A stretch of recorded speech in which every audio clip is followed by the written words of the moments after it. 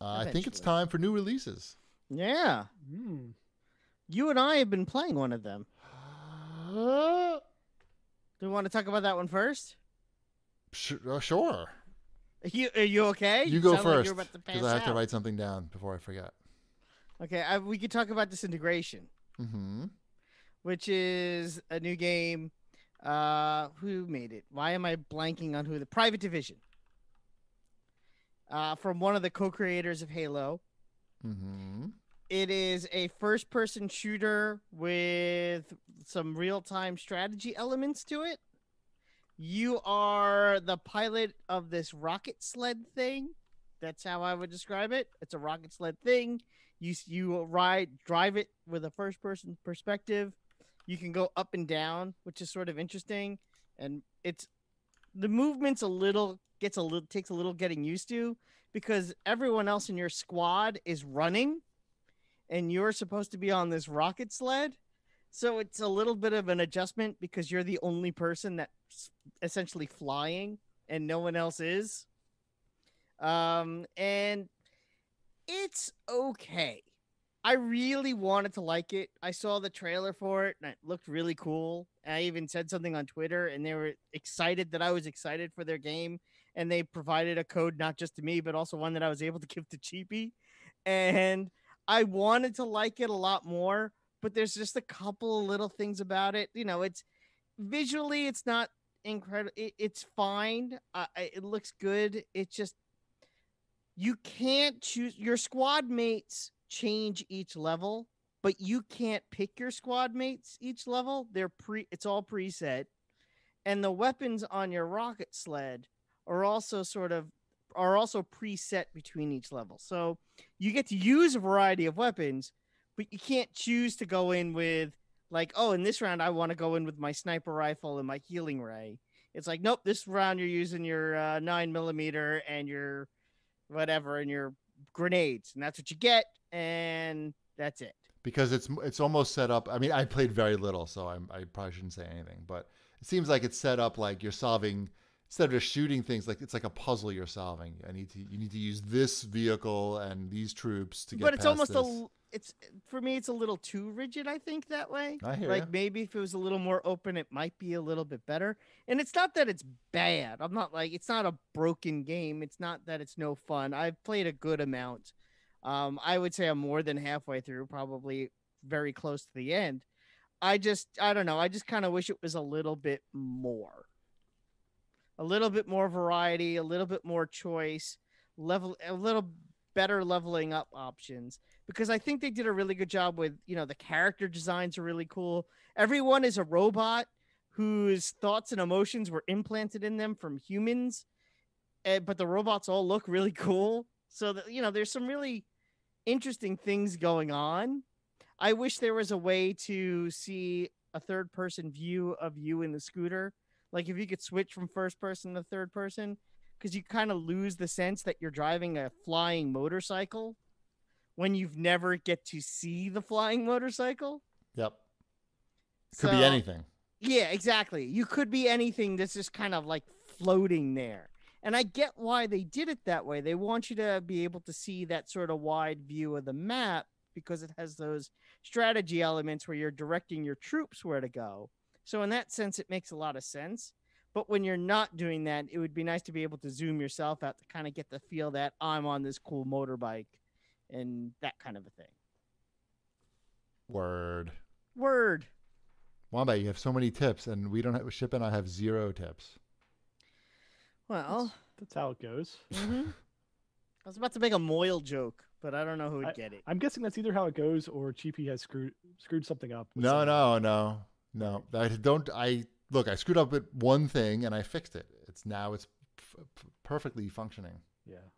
System here. Wombat's the man of the people. Yes. That's me playing Disintegration. Yeah, that's what all the people are playing. Mm-hmm.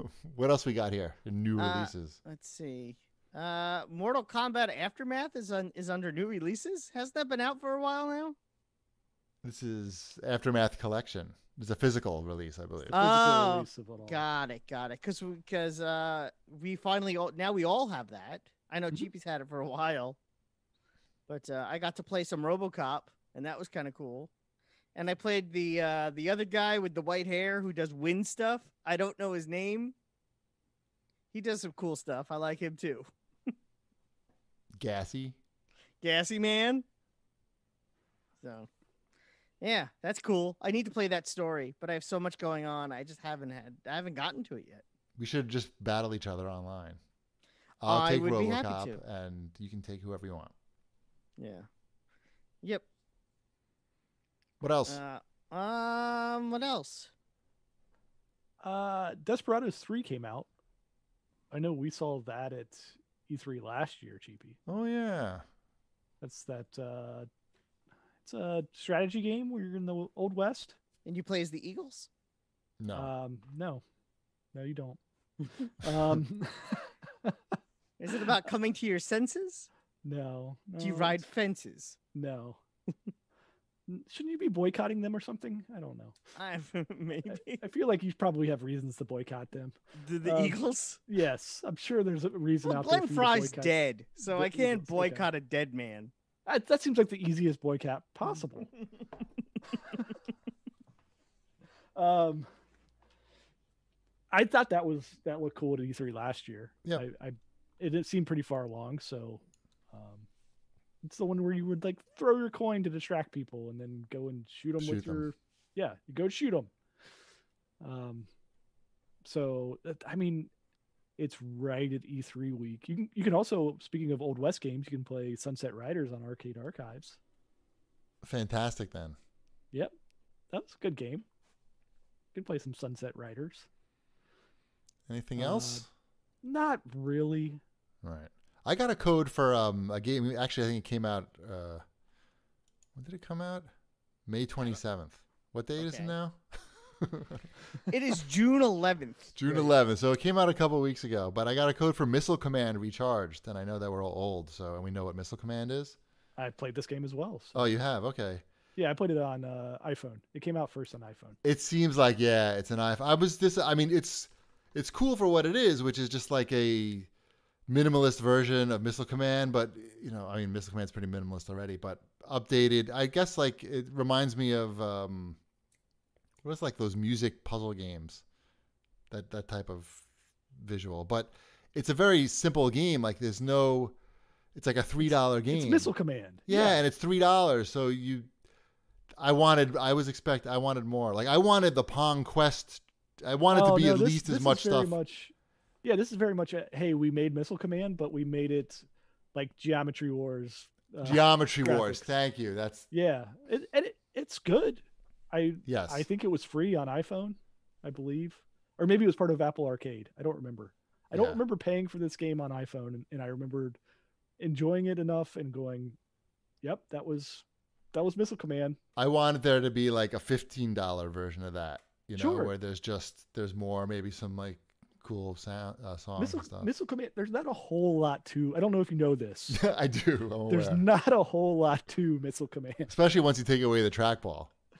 Well, I mean, I grew up primarily playing the Atari 2600 version. Oh, so you haven't experienced your hand getting stuck underneath the trackball when you do this? No, it's more of a just hoping the Atari 2600 controller gets you in the right vicinity. Right.